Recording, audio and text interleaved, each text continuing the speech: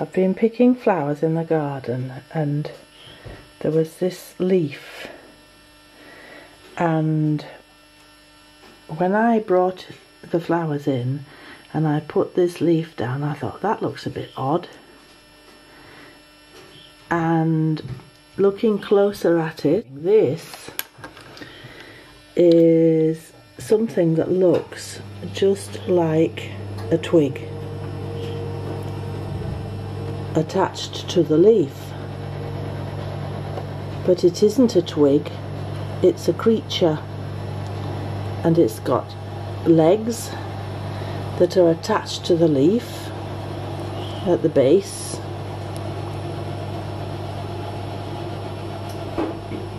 and that's its head,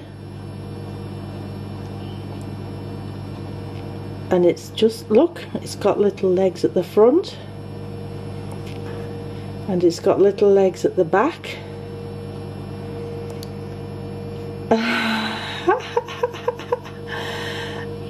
And it's exactly like a twig.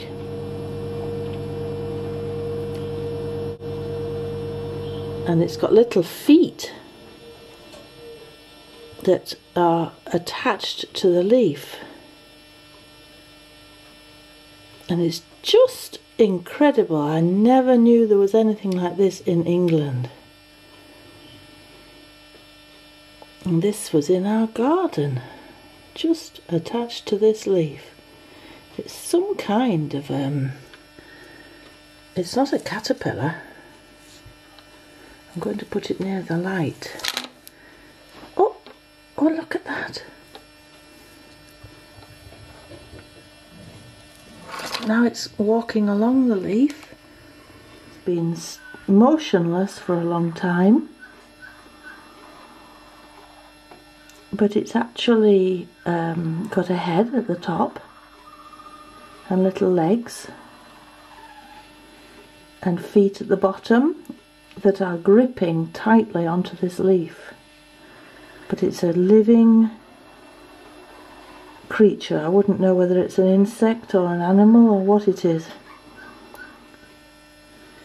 It's even got a lump on its back to look like the knot of the wood.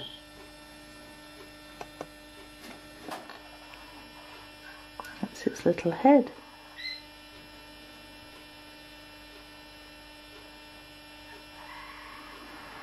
Well, it's probably got 6 legs. It looks like it's got 4 at the front. Well, much to my amazement, David says this is a stick insect.